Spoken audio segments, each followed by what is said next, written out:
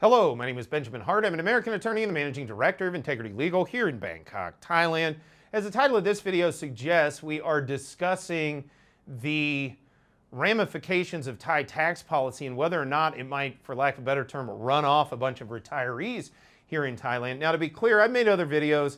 This video is not meant to freak people out, and there's probably going to be parts that may be frustrating because, again, this is sort of a nebulous topic.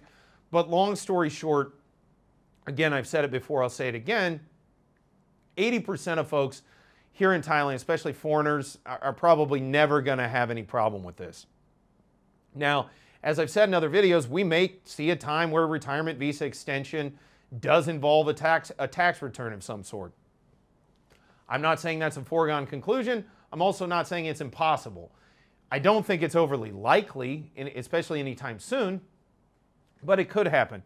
That being said, I thought of making this video after reading a recent article from the Pattaya Mail, that's pattayamail.com.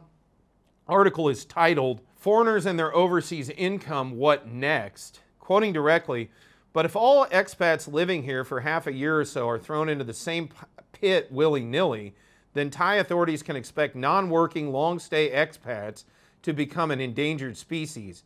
So when they say long stay, non-working, well, that's a retiree, basically. Quoting further, "Imagine the note on official publicity for one-year extension for elite visas, quote, you are reminded that you are required to register with the Thai revenues," again, I think they mean revenue departments, tax identification system if staying in Thailand more than 180 days in a calendar year. Not exactly marketing. Yeah, true. I do see the point among a lot of the expats out here that this isn't a great look for Thailand in the sense that, it kind of freaks people out, the thought of taxes.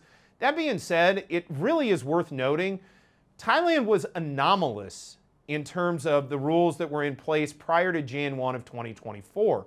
The rest of the world has always been on this system. Thailand just had carved out this sort of little niche in their law or in their regulations regarding timing of funds brought into the kingdom. But really, fundamentally, nothing has really fundamentally changed. And in fact, I think there were tons of people, even under the old rules, that arguably could have been liable for tax. They just, it just didn't happen, at the end of the day. Now, again, moving forward, especially with the digitization of the bureaucracies associated with not only tax policy, tax liability, but also tax collection, yeah, I can see a scenario arising in the future where, yes, taxes are a more, or I guess tax enforcement, if you will, is a more in-your-face thing. But again, it remains to be seen whether or not that comes to pass.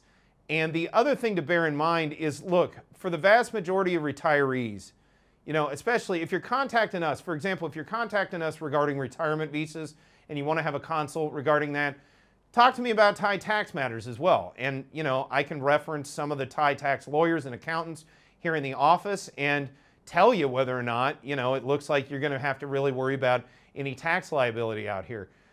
You probably won't. As I've said before, I think in probably 4 out of 5 cases, and it's probably a higher number than that, most folks are not going to have to worry about tax liability. Again, I know it's a bit vague. I know it's somewhat confusing, but take a deep breath. This too shall pass to one degree or another. And understand that most folks are not going to be liable under this. If you're really worried about it, contact a legal professional, gain some insight and guidance into how best to proceed.